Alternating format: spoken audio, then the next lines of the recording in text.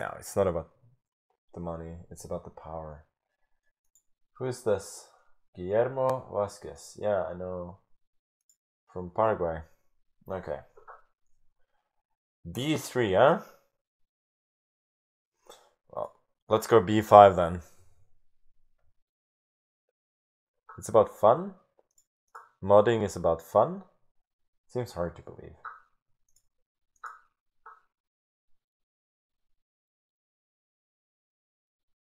What should I do here? C6? I played this with reversed colors quite a bit.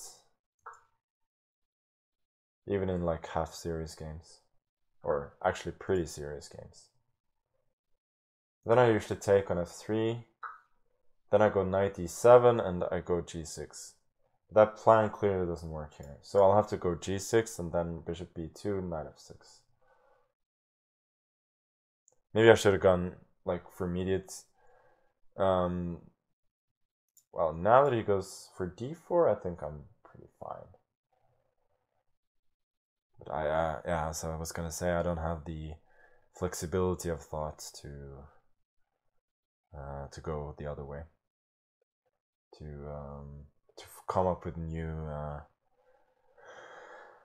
new plan when my regular plan doesn't work. So I'm just trying my regular plan and hoping it's gonna work.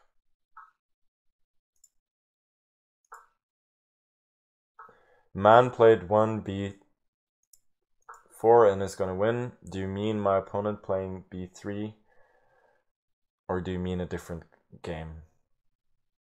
Because I don't think he's gonna win. Sure, he has a good position now, but will he still have a good position in 20 moves?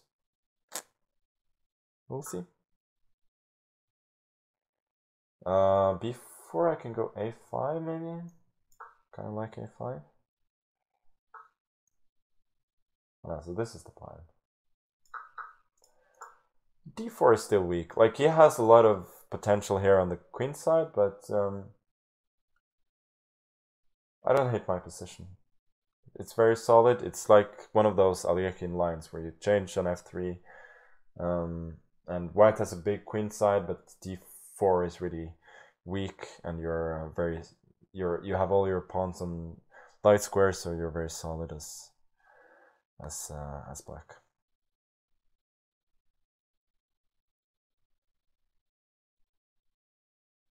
I think you're misinterpreting the job. You're not interviewing to be me, you're interviewing to be a mod.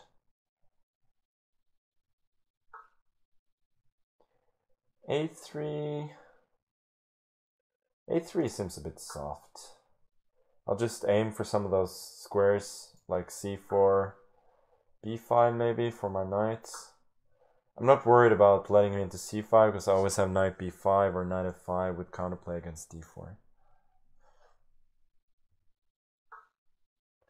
He's really spending a lot of time threatening a fork and a3. And I don't think he can protect both.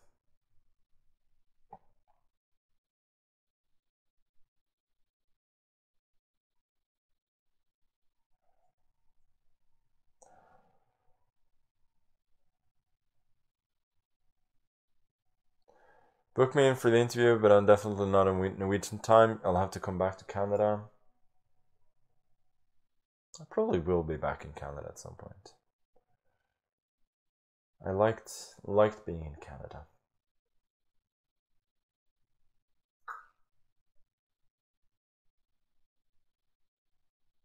Better than being in the US, actually. And thus I did fail the challenge of complimenting Canada without slighting the US, which I think is a very tough challenge.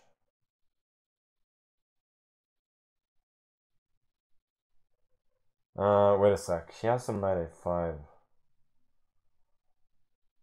So it's not so easy. Knight a3, there's rook a1, so I have to take with the rook. Now knight c4 takes. I will be a pawn up with reasonable winning chances. But I was hoping for even more. But realistically, I don't think he'll hold. Should I go for h5, g3? Okay, let's go queen d2 and then bishop d4. Or at least hoping for bishop d4.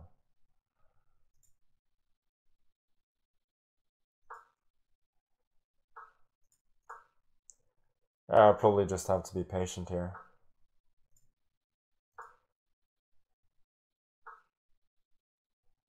I can take it, then plant the rook on the second, but don't think I should for now.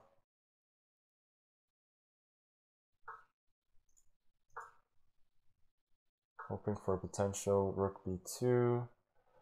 Okay, let's go rook b2, queen c6 now.